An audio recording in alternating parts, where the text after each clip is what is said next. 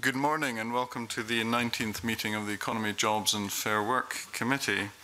I have apologies from committee member Gil Patterson. May I remind everyone to turn off any electrical devices that might interfere with the sound system or to turn their devices to silent, please. Item 1 is a decision by the committee to take item 3 in private. The committee need to decide whether consideration of its draft letter to the Scottish Government on draft energy strategy and a list of candidates for the post of advisor in connection with its forthcoming economic data inquiry should be taken in private at future meetings. So are we agreed that that should be done? Yes. Thank you. Now, may I welcome this morning our panel of witnesses who are here to talk to us about the draft energy strategy. And first of all, going from my left to right, Emma Kelso, who's a partner in Energy Systems Ofgem. Then Duncan Burt, who's the head of Operate the System Electricity from the National Grid. Barbara Vest, Director of Generation Energy UK, and Professor Keith Bell, who is co-director of the UK Energy Research Centre. So welcome to all of you this morning. I would like to start with a question about the actions which are set out in the energy strategy, and I'm sure you'll all be familiar with it. One of the actions called for in the energy strategy is that the grid constraints for distributed power generation at local, regional, and national level should be addressed. And I'm just wondering if any of you can comment on that. And I should say that witnesses do not need to respond to every question, depending whether you feel you have something you want to contribute on that. And also there is the possibility to submit written evidence after the session if an issue arises, which you'd be more comfortable dealing with on that basis. So who would like to start? Duncan, Burt. We very much agree that the grid constraints need to be addressed and indeed are being addressed. There remain constraints right across the Scottish network, particularly from north of Inverness, that will be corrected with the establishment of the Moray Firth HVDC link coming in over the next year, and with the completion of the Western HVDC link from Glasgow down to Liverpool. Those two major investments by SSE for the first one and jointly by Scottish Power and National Grid for the second one will relieve the residual major national constraints on the electrical network in Scotland. It's important for the committee to recognise that there will remain individual, very localised constraints which may prevent a new connectee connecting to the grid in the short term. I know, working with Scottish Power and SSE, that they are working very hard to invest to remove those. Many of them are removed by a process called Connect and Manage, which was implemented just under a decade ago in partnership with ourselves at National Grid, Ofgem, and the Scottish transmission companies, which has removed most of the development risk for connections from those parties, but there will remain some local constraints that are very much associated with the need to plan and consent local upgrades for those connections. But it is an absolutely critical part of the investment environment that people understand those risks around planning and connection, and that wherever possible, in balance with the democratic process around planning and construction, that those are removed. Thank you. Anyone else wish to comment on that? Well, I could just maybe add, the removal of constraints is important. It has to be at the right level. So it should be at a level which is sort of economic. So the impact of having some limits to the power flows on the network is you can't utilise the cheapest or the lowest carbon generation. You have to replace it with something else. But clearly the reinforcement of the network itself has a cost. So it is important that balance is got right. I know that the three transmission companies, so including National Grid and both the SO and TO parts, have got processes to try to undertake that cost-benefit analysis. It also applies, I think, at distribution network voltages. So, one of the kind of parts that's highlighted in the energy strategy is about local energy or community energy or smaller scale schemes, whatever their ownership is, but smaller schemes that connect into the distribution network. So I think there is room for improvement there across the whole of GB about the release of network capacity to prospective new users, and doing that in the kind of most cost-effective way. Like I say, the balance between extra network capacity and the impact of not always being able to use all of the available energy. So it's a question of how much of the time and how much of the energy might not be used, and what's the cost of that versus the cost of the upgrades, and the planning permission for the upgrades as well, which is a big issue as well. Okay. Yes, certainly, Emma Kelso. Just add briefly, I mean, certainly second what Keith and Duncan have had to say. We very much see the investment which is already underway and planned as very important. As economic regulator, it's really important for us that investment is achieved in as an economic and efficient a way as possible. I think the other point to really note is that this isn't just a single issue to deal with once and for all. It's a constantly shifting piece. As we're seeing new technologies, we're seeing that transition in terms of our generation mix. It's something which we're going to have to constantly keep our eye on and make sure that we are addressing on an ongoing basis. Perhaps a follow-up question in terms of the energy strategy approach and the need for some overlap between the United Kingdom government's approach and the Scottish government's approach. How realistic is the energy strategy approach, bearing in mind that there is overlap and some things may be dependent on a collaborative approach between the two governments going forward? Does anyone wish to make some politically neutral comments on this? Barbara Vest, did you want to say something? Yeah, I was just going to say that I thought, you know, the strategy looks ambitious. You've definitely set out your vision there, but you used the word collaboration or collaborative approach, and that is really essential so that we, you know, all work together to get the best result. Scotland's leading the way, obviously, on renewables. We have the cheapest form of generation with onshore wind, and provided you know, we can use the planning laws, etc., to encourage more of it where it is best located, which is Scotland, the North, Wales, Islands. Then you know, we need to work together to achieve the right ends. But yeah, I definitely think the vision is there. It's having the collaborative approach to go ahead and deliver that. Okay, Professor Bell. Yeah, I don't see any contradiction really between what the energy strategy is setting out in respect of the electricity system. You know, the ambition, the role of the regulated electricity network utilities is to facilitate whatever the market wants. There's a role to be played, and I think this has been a successful role that the Scottish Government has taken over the last sort of 10, 15 years, is creating that sort of environment for investment, kind of building up confidence for the market, so the people who are developing the generation facilities in particular, to an extent attracting demand, you know, whatever the new kind of businesses are that are going to utilise the electrical energy. So, you know, in terms of facilitation, yeah, the regulatory framework is important for that. And as we were just talking about a few moments ago, about the economic development of the network and its facilities. So, yeah, I see no contradiction really in terms of what the Scottish Government aspires to, and I think what would be required by the licenses of the various network companies. I think there are some details to be worked out. I think some of the kind of market arrangements are, in my opinion, starting to struggle a little bit with the transition that we're familiar with for the whole electricity system. I think there is a need for some deep consideration of what those, what the solutions might be. But I think in that respect, the Scottish Government doesn't have it within its gift to drive those, but it has already, I think, made quite a positive impact in terms of encouraging the UK level debate on a lot of those things. There is a strong knowledge base within Scotland, not just within the kind of, again, not just within the civil service, but the fact that there are two transmission companies and distribution companies that have a strong base of knowledge internally that can inform the wider debate and kind of the academic community and so on. So the contribution is already there in terms of informing that wider GB discussion, and I would look to that to continue, because what we want to get out of it would be good for Scotland and it would be good for GB as well. Thank you. I'll move on to a question from John Mason.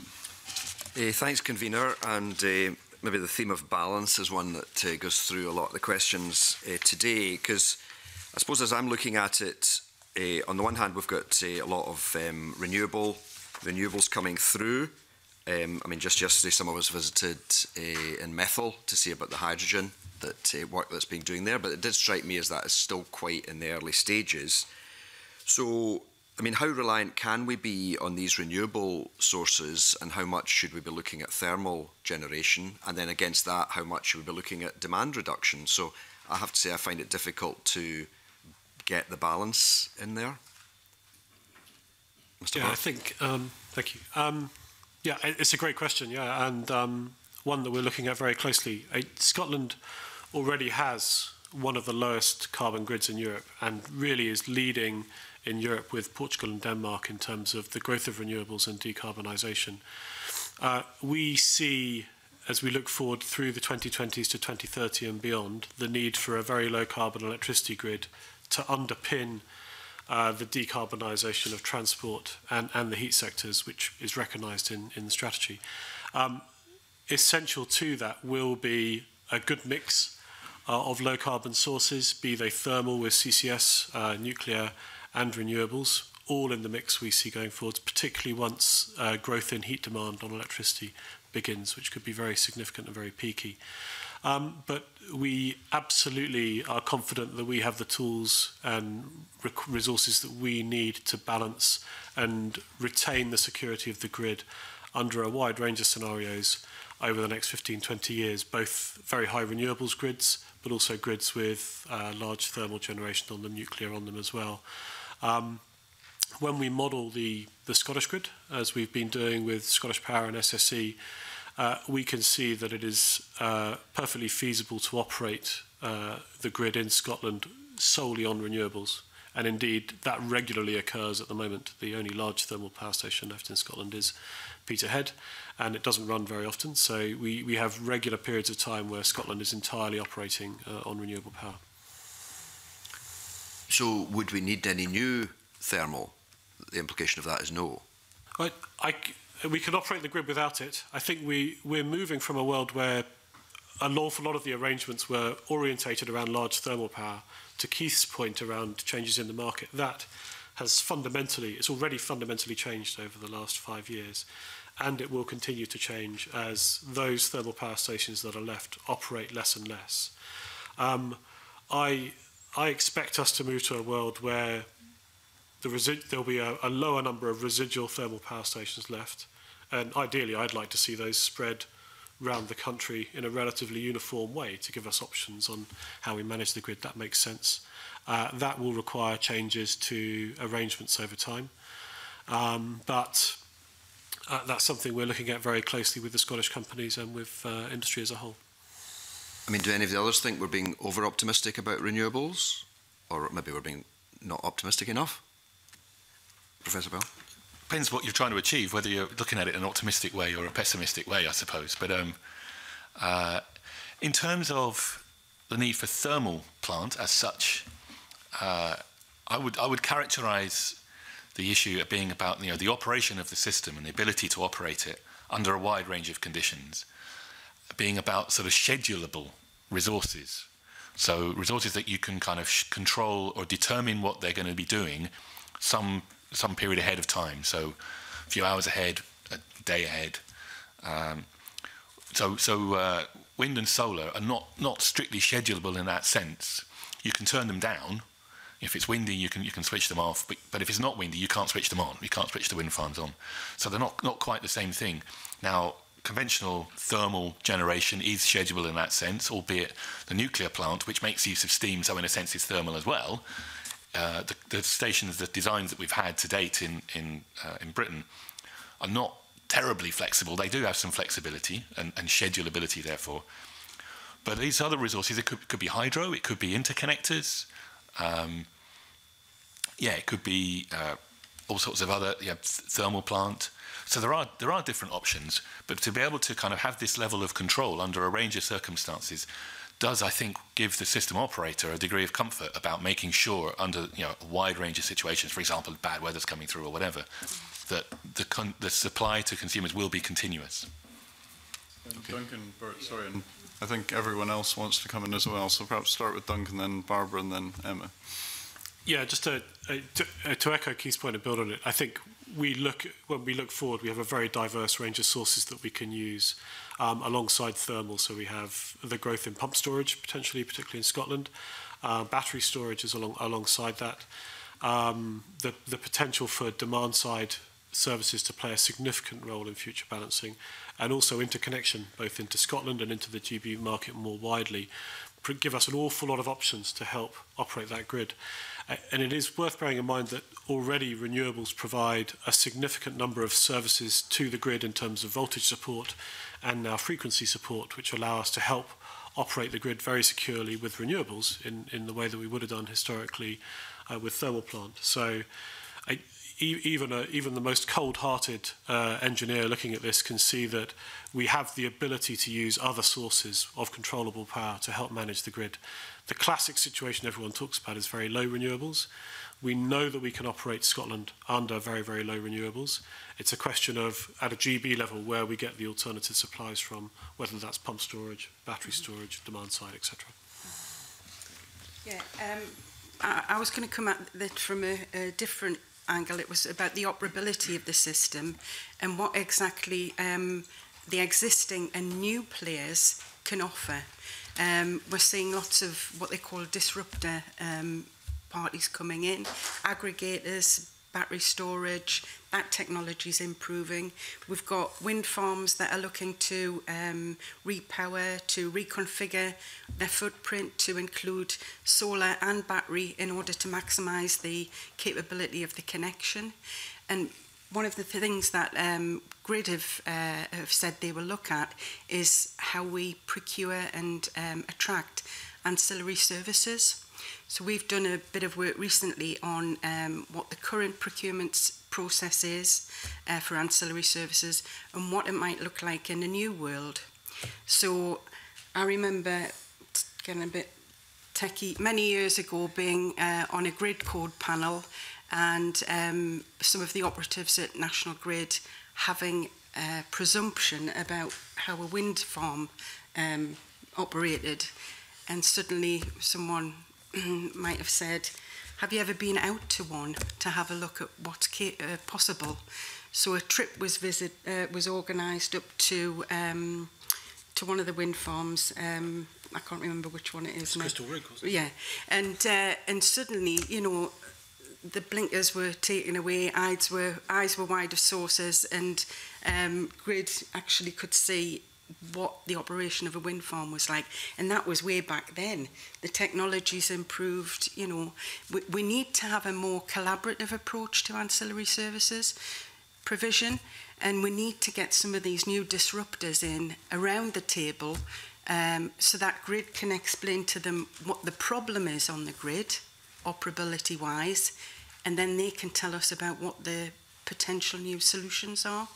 So it's thrown away the old rule book and the old approach, and it is being more collaborative and more collegiate to understand what the new possibilities are. And it's not picking one winner, it could be a whole range of them working in tandem. And Emma Kelso. I was going to make similar points about the role that demand-side response and battery storage in particular can play in this area. Ofgem is currently working with UK government and with wider stakeholders, including industry, to look at how we can make sure that there aren't undue barriers to these technologies being able to emerge and continue to grow. Just picking up on the point about ancillary services, again, we're working closely with National Grid. We think it is important that there's as much transparency as possible in this area, particularly for new technologies, so that they can understand, they can have a conversation with National Grid about look, how can new technologies participate in the various ancillary services that are on offer.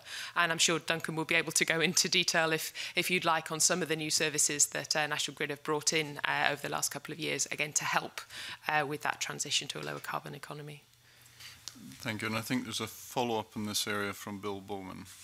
Thank you, Convener. If, and although you might not agree, that thermal should continue in Scotland, but if it does for the next 5-10 years, does the site, let's say, that we have at Peterhead, is it fit for purpose? Should it be refurbished, or should we perhaps start again at one of the existing Central Belt former thermal sites? Take it. If it's okay, I won't comment on the particular strategy of an individual, a separate company. What I would observe is that across Great Britain, the cost of the establishment of the network to connect a power station is expensive and uncertain, both in terms of planning and in terms of investment. So many parties have chosen to use existing sites for the construction of new power stations. Indeed, the most recent connecting CCGT at Carrington near Manchester was built right next to an existing substation. So that is usual that happens. I'd also say that, we see in our future energy scenarios that CCS has an important role to play in delivering the lowest cost, low carbon grid that we can get. And CCS sites would necessarily tend to be on the east coast of England. And both Longannon and Peterhead sites have had historic discussions around CCS connection to them. So without getting into the particulars, the use of an existing site would seem entirely consistent with the strategies adopted by most power companies in the UK, and both of those look consistent with the CCS strategy. That's probably as far as I can go.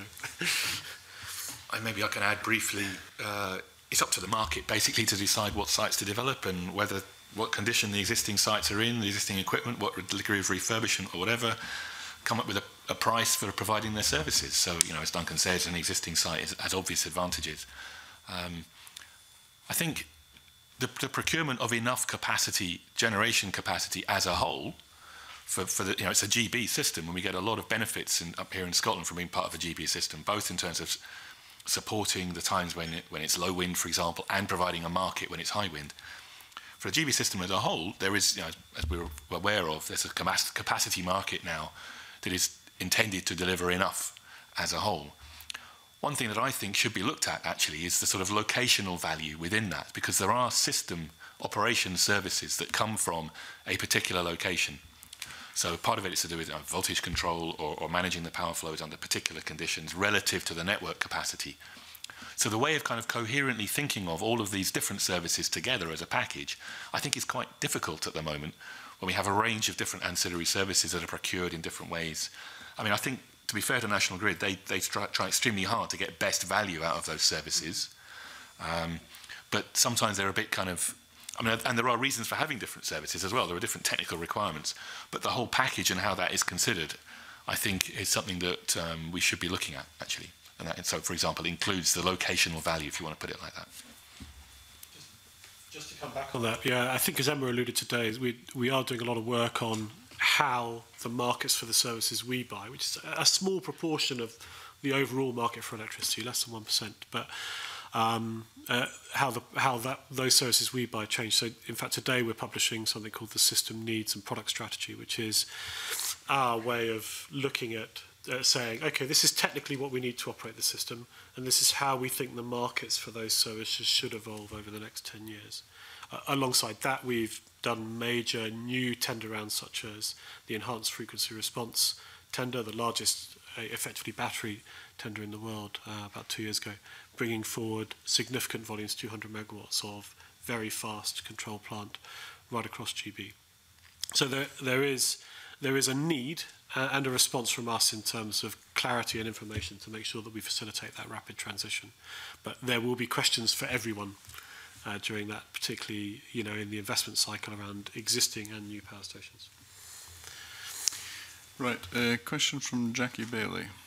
I want to turn to transmission charging, principally because I think you've had a review. There have been some conclusions of that review by Ofgem in 2014. Sorry, this is buzzing, which is putting me off. So in 2014, you went to a peak security tariff and a year-round tariff. Can somebody just explain the difference to me and the value of each? numbers to hand, so if you have them, Duncan, go ahead. But I can come in on the more general framework. I haven't got the numbers, actually. But, yeah, do you want to do the more general framework? So in terms of I guess the overall framework, transmission charges have two components to them. So one is a cost-reflective charge and one is a residual charge. That means that the charges that any individual either demand customer, so households, businesses, and so on, or indeed a generator will pay, will depend on where they're located and how they use the transmission network. And as you say, we did do a significant piece of work which culminated in 2014-15 to overhaul these charges. As a result of that, we have seen quite significant reductions in charges for intermittent generators in particular, so particularly for wind farms, some smaller reduction for some thermal generators as well.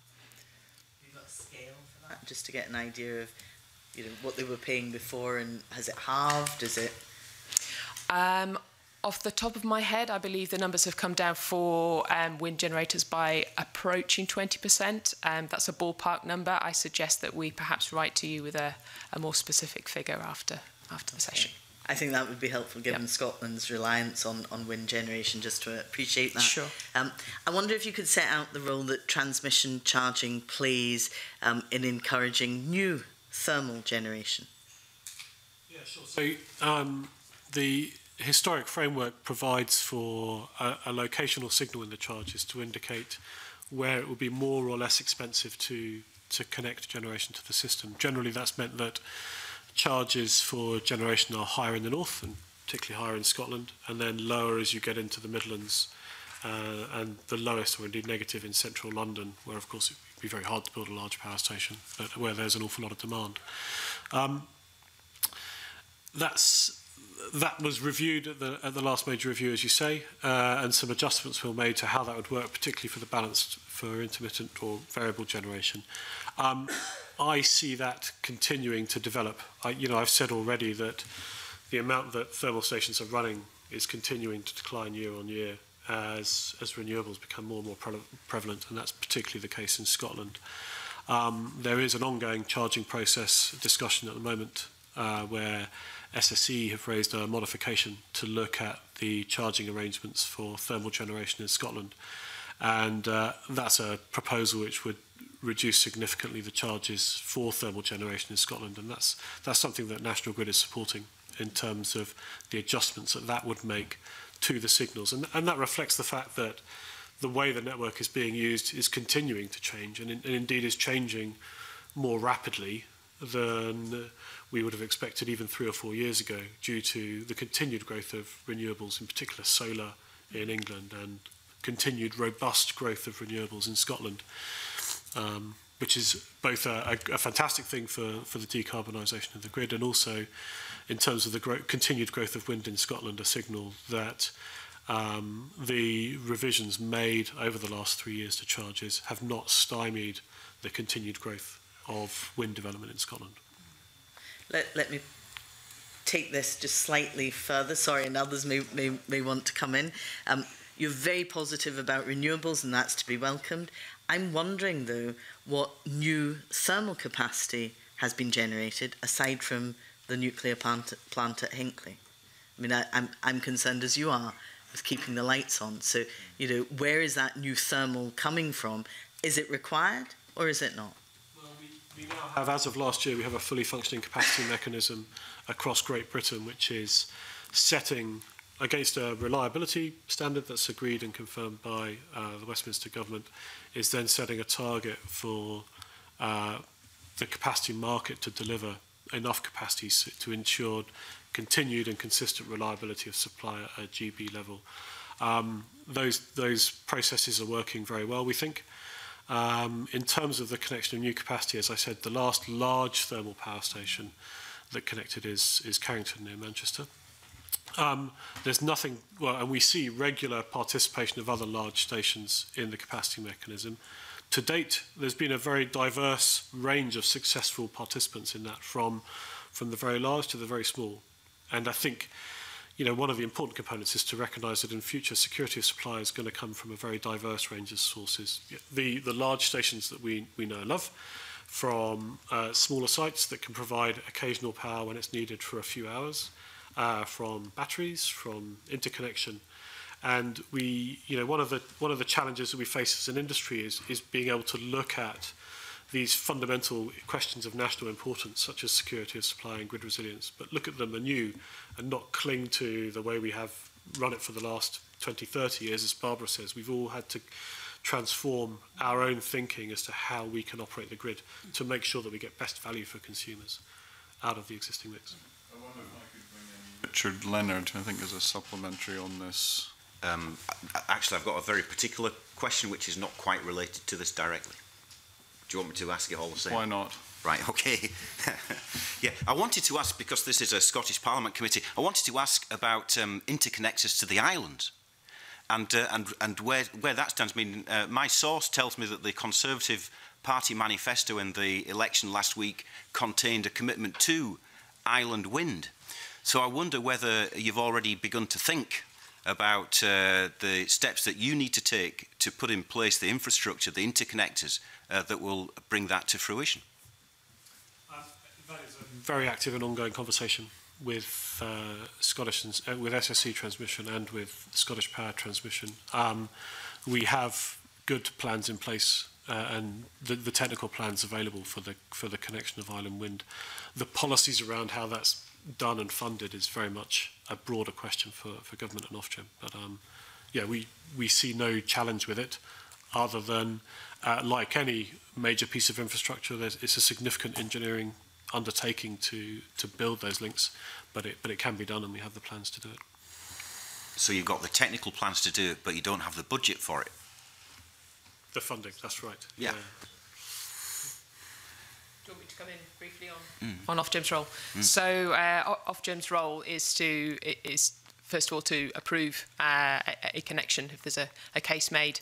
In doing that, we need to make sure that that there is definitely going to be actual use of that cable. So that's the first step that we go through.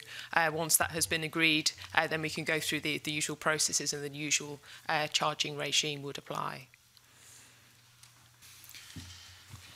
Thank you. Now a question from Gordon MacDonald.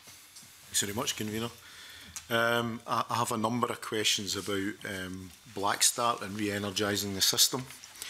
The last time the committee looked at this 2 or 3 years ago, my understanding of the situation was pump storage hydro would kick in first, followed by thermal conventional power stations, and then nuclear plants. Now, Longanet's out of the picture, and we now have Peterhead that's filling the breach. What I wanted to ask you about was a letter from National Grid to Ofgem dated May 2016. And it says, for the purpose of Black Start, the country is split into 6 zones, of which Scotland is one of those 6 zones. 2 units per zone are required to Black Start simultaneously. National Grid's policy states that 3 units should be contracted in each zone. Can you tell me how many units are contracted in Scotland? Number of units contracted in Scotland. So the major contracts are, well, with 2 of the pump storage stations, as you say, and then we have parallel contracts to thermal generation in order to restart. We don't discuss publicly the specific names and the detail, obviously, of the stations involved, but I'm sure the committee can. So is there a thermal station other than Peterhead located in Scotland that could be in that process? Well, the Black Start contracts specifically are with the pump storage plant, and then we have, or with hydro plant, and we have a number of smaller hydro stations which also participate in the initial Black Start to connect much of the demand in northern Scotland alongside the large process of pump storage to large thermal plant. And we have arrangements in place to use power stations in northern England alongside those available in Scotland, should we need to, in order to facilitate a speedy Black Start of Scotland. In terms of the timescale for Black Start, and I'm happy for other members of the committee, the panel, to come in rather than conversation between Duncan, Burt and myself. In terms of the timescale for Black Start, my understanding is you're hoping to get 95% of Scotland up and running within 24 hours. But again, that same letter said within 12 hours of a total system shutdown, National Grid's electricity transmission strategy in the event of black start is designed to achieve restoration of the network within industry expected 12 hours. Why Scotland 24 when you're expecting to do 12? I need to check the precise wording of the letter. Our standards haven't changed, which is that we expect to get about 95% of the network, the vast majority of the network, energised within the first 24 hours, and alongside that to achieve the restoration of around 60% of demand at a GB level, and we expect that to be spread broadly uniformly across Great Britain as well. It's within the components of how we do that black start, we have changed our strategy over the last 3 years, and we continue to adjust it to bring more options and more competition into the market as you say, the number of thermal power stations that we have available declines. So we've moved to what we call a spinal strategy, which and we're gradually moving to a fuller spinal strategy, which allows us to put a larger proportion of the network together earlier and then connect generation into it as it comes online. That gives us more diversity of options on black start stations and allows us to use stations outside of a zone, a particular zone, be it the north of England, Scotland or southern England, in order to facilitate restoration right across the country. And that's something we've used to both mitigate or militate against the risk of closure of stations, such as Longannet, and also closure of stations in England and Wales. And it allows us to make sure that on the day of a black start, we can adjust our plans based on those stations that are available to make sure that we bring supplies back on, as you'd expect, as quickly as we can. So that spinal strategy means that we don't any longer just focus on restarting particular regions on their own. It means that we grow the network earlier and then bring power stations onto it. Now, it's a different technical process. I won't say it's more complex, it is just different. So it's something which we will build in stages with the distribution networks who are critical to this because they reconnect the supply as we go. But the very first one of those has been to merge the two historic plans in Scotland for the north and the south of Scotland into a single zone for the restart of Scotland. I'll ask you specifically about the UK in a minute, but I want to ask you a hypothetical question based on real-life situation. Say I've got an elderly constituent who lives in a remote rural part of the country and it depends on electric heating. How long would it take for them to be reconnected? And how does that compare with, say, the situation 5 years ago? The timescales are broadly consistent with as they were 5 years ago, and our aim very clearly is to maintain the consistency of those restoration times. You are always more likely to lose supplies due to a very local power cut related to the distribution network than you are related to a major national shutdown. If we had a major national shutdown, it is likely to be linked to a significant event, maybe a major weather storm, such as in 1987 across the south of England, or indeed an act of terrorism or other malevolent act onto the electricity system as a whole. So we look at resilience in total. We plan for a very robust and speedy restoration, which will give policymakers the choice as to how to direct power, certainly after the first 24 hours. But we do know that for some areas of the country, not necessarily remote rural, particularly in Scotland, where the smaller hydro stations in the north and down in Dumfries and Galloway could provide early support into those rural networks.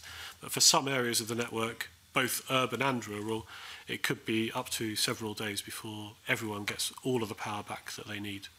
So that's why resilience planning is intimately involved in an intimate role of local government to work on the resilience plans for each region, building up to national resilience plans involving the police and hospitals and everything else.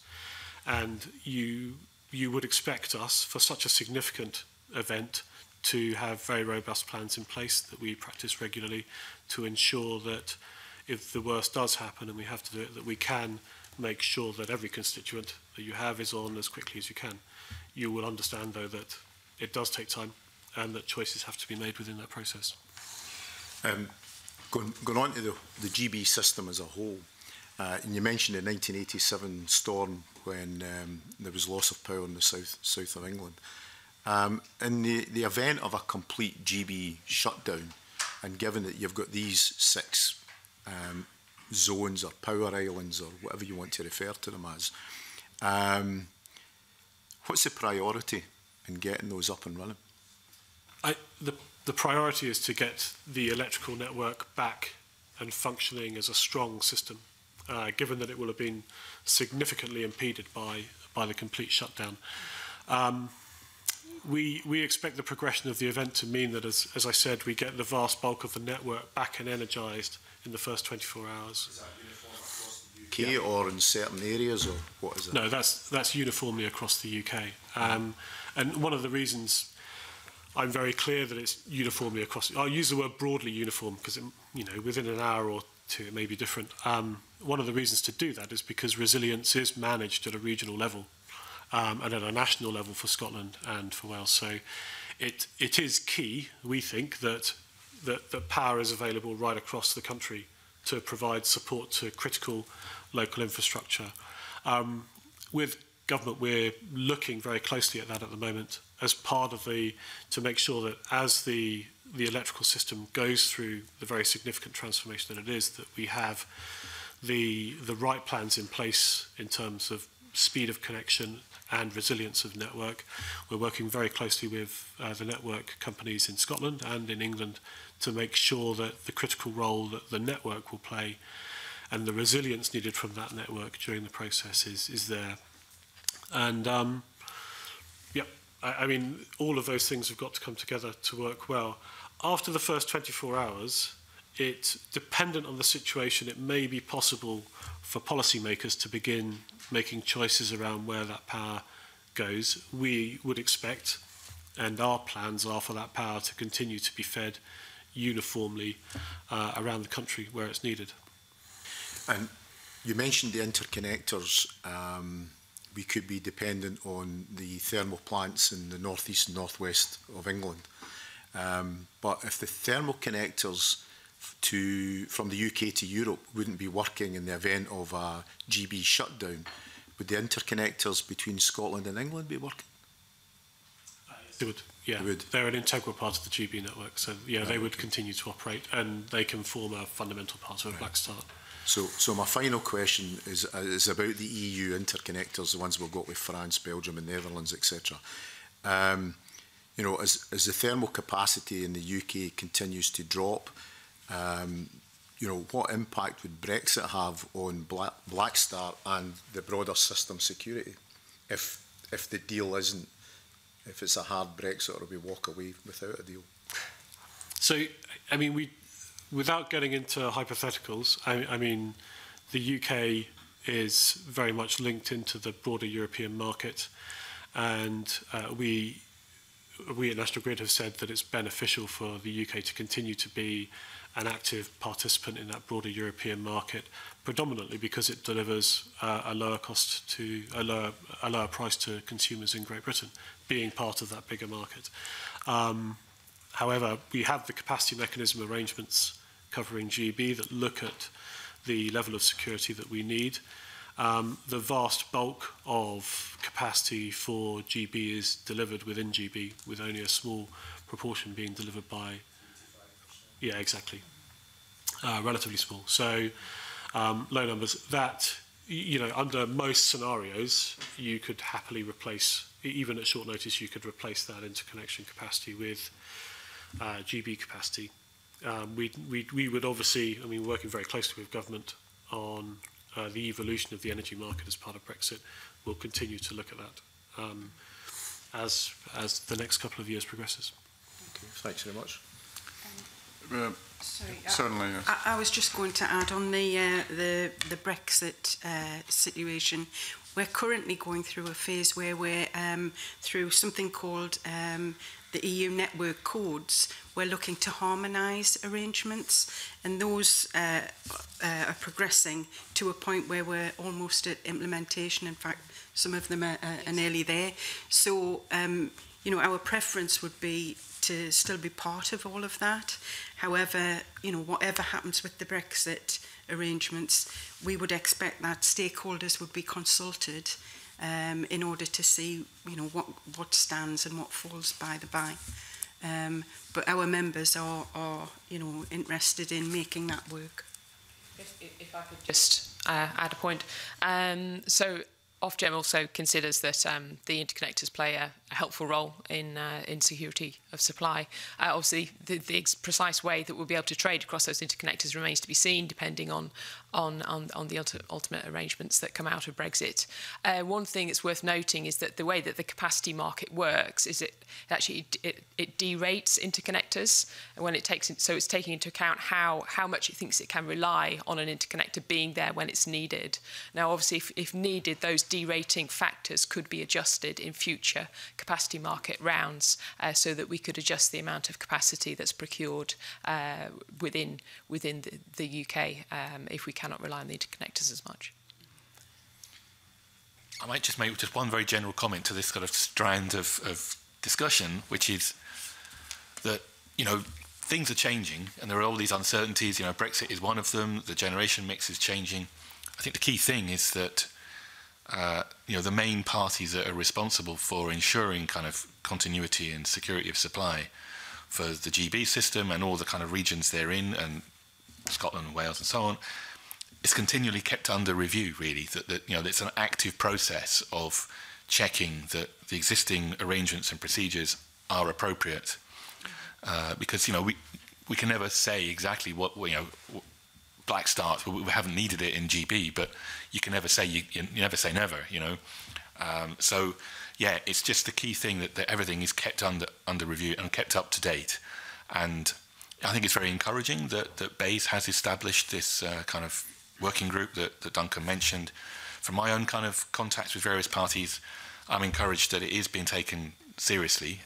And, you know, I think there is a step forward in the seriousness with which it's being taken right now. There's still a lot of work to be done, you know, but it is going in the right direction. And of course, what we look for is that is brought through in a timely fashion. Hopefully, any delays don't matter, because it's a very unlikely thing. But you always want to talk. I mean, I know Duncan's talked about it being kind of an insurance policy you want to have in place.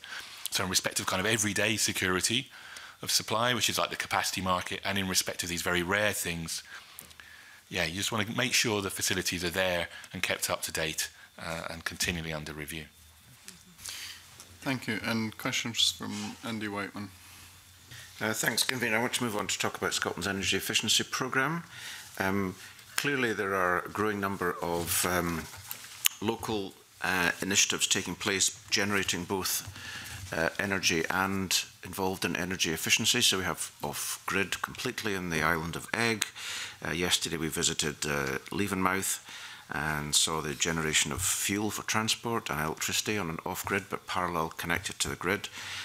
We looked at St Andrews, which is generating district heating and hopefully electricity in future as well, to make St Andrews a carbon neutral university. Are there regulatory and technical issues around local solutions to energy generation and energy efficiency fit for purpose? Or are there challenges there that we need to be aware of? Shall I kick off? So I think, as you've rightly pointed out, this is a sort of a constantly moving target, if you like. So it is important that we make sure that regulatory arrangements remain fit for purpose. There are a number of planks to that, both looking on the generation side, so looking at embedded generation, for example, also potentially on the retail side. So we're seeing increasingly local authorities and the possibility for Scottish Government as well to come involved and to be making retail offerings offerings. And obviously, any generator, any retail supplier has to have a licence. There is a regulatory architecture in place to make sure that that anybody participating in the market sticks to the rules. But it's important that the detail that sits beneath that is able to evolve as we move through time. Ofgem is working closely with Scottish Government and with UK Government and with stakeholders to make sure that we play our part in making sure those arrangements are as fit for purpose as possible. And recently we've responded to Scottish Government consultations on these issues as well. Barbara Vest. Yeah, we've long promoted the adoption of a whole systems approach. So that should look at power, heat and transport together. And it's very important to get this regulatory framework right. So we've called for a review of a holistic review of charging, because let's face it, you know, the regime we have at the moment looked at a traditional model where you had all of the big generation kit connected to the transmission system and demand at the network, lower network system, and that isn't the picture now. So we need to make sure that the arrangements aren't barriers to entry for, you know, more energy efficiency, demand side initiatives, etc., to get up and running. We need stability in policies, so therefore a review of charging alongside a review of ancillary service provision, you know, hand in hand, is very important. And that should look at all of the charging. It should look at balancing services, use of system costs. It should look at interconnector costs, because there isn't a level playing field applied there compared to, you know, what some users have to pay. But one of the things that I think we really need to be careful of and make sure that we're embracing is whatever we propose with regard to energy efficiency, say, we have to ensure that we educate consumers, because this is a huge impact on them. You know, we have to explain to them what the impact will be on their bill for all of these initiatives. We have to carry them with us, but we also have to ensure that they're willing to play their part, because some of it in the initial stages, you know, if we were to sort of green the heat system or go for more electrification, that's going to be a big overhead for them with regards to time and conversions and things like that. And there's also in the energy efficiency area, there are things that we could encourage those who are able to pay to participate in, which should help as well. But if all of those things reduce demand on the system, if we then go to an electrification for transport, that's going to increase the overheads. And again, this is where the education system comes in, about explaining to people what the impact on their bills will be. Okay, I mean, some of this, the energy strategy, as you say, is quite ambitious, and there will be points along this transition which will take us 10 to 20, 30 years to decarbonise and increase energy efficiency. There will be points along where we have to make very, very important decisions about, for example, hydrogen in the gas network. I mean, how do we ensure that there is proper ownership of those decisions? And related to that, given this is a long time scale, is there any benefit perhaps in some kind of independent body delivering this strategy or being accountable for the delivery of this strategy, given that governments come and go and parliaments come and go? Duncan, Burt. Yeah, I mean, a few points on that. I think, first and foremost, clear strategy from government and consistency of policy is really, really key. We really welcome the work you've put together as Scottish Government on the strategy, and also that it is both ambitious but far-sighted in scale and covers everything from electricity through to transport and heat. And the benefits of such clear policy direction and consistency of direction is evidenced in the tremendous growth in renewables that Scotland has seen over the last 10 years. That is largely related, we think, to that clarity of policy at a national level. When we look at what is going to happen, I think it is very important that we test and pilot potential solutions alongside trying to design all this stuff up front. Barbara has mentioned very eloquently a couple of times the role of very new entrants in this and disruptors into the industry. Not all of the answers for this revolution, both in the decarbonisation of electricity, but also transport and heat. And not all of the answers are going to come from the existing large players with the capability and capacity to engage in an extensive government review.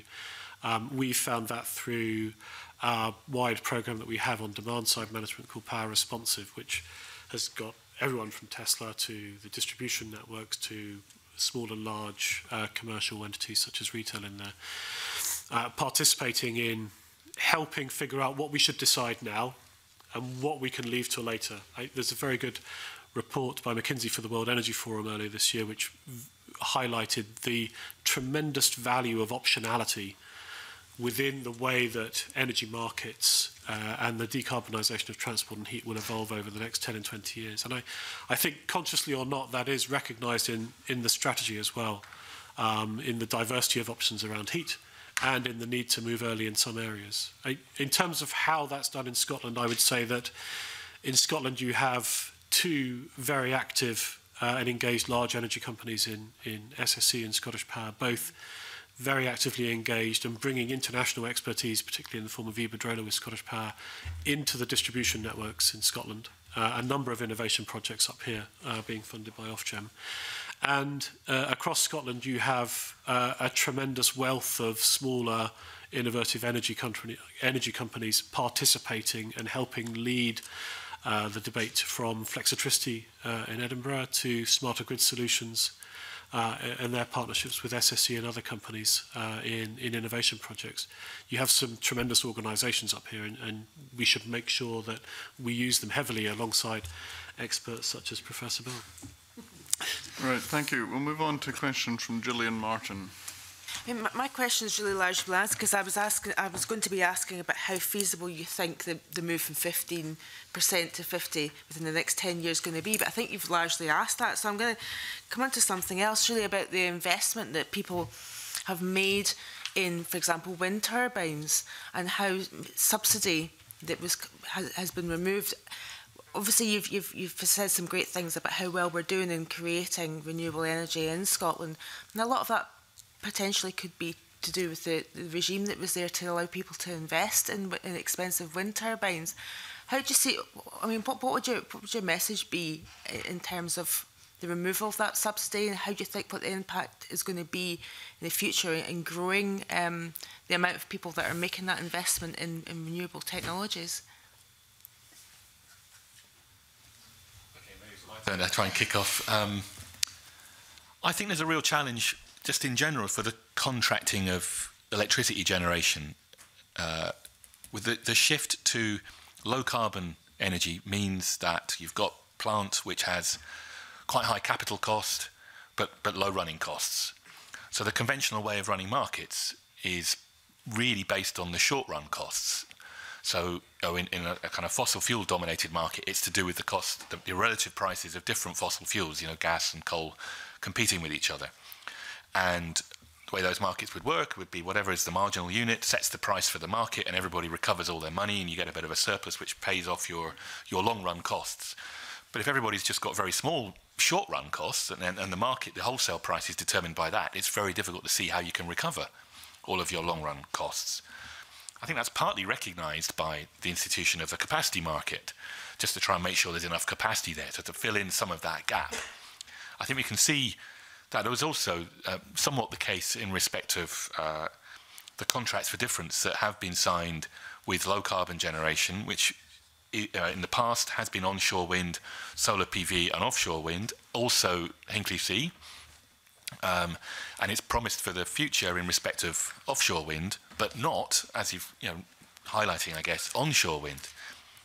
So I'm not sure that's really a consistent position, actually, in respect of the way to contract the cheapest forms of energy for the GB consumer or the Scottish consumer or whoever. So there's a fundamental issue, I think, to do with the kind of the long-run recovery of costs in a wholesale market that it will be highly volatile in the times when you get, and it needs to be volatile to reflect those times of shortage, and they now allow some plant that only runs for a short period of time to recover its costs. But to give the confidence to investors over that period. So I haven't thought this through enough, but I see some need for longer term procurement of energy. I was talking just recently with a colleague from Chile who's with the system operator down there. Chile has actually been way ahead of the world in respect of electricity markets and the way that they're organised. They preceded us in terms of liberalisation. They'd done it in the 1980s, we did it in 1990. So I think there's a lot of value in looking at what they're doing. My understanding is that they are going to more of a kind of a slightly longer term, more centralised procurement, albeit competitively, of a range of types of generation, trying to make it as kind of technology neutral as possible. But that, in principle, if we see the cost of onshore wind, the levelised cost of onshore wind coming down to near the levels of a new CCGT plant, would appear to give an opportunity for onshore wind, which I think still remains, for our part of the world, the cheapest form of low carbon energy anyway. So I think there is a lot to be thought about there, which could lead to a fairly wide-ranging change to the way that any type of generation capacity is procured, or energy is procured. So I guess it comes back to consistency. Yeah, I think you're right. Yeah.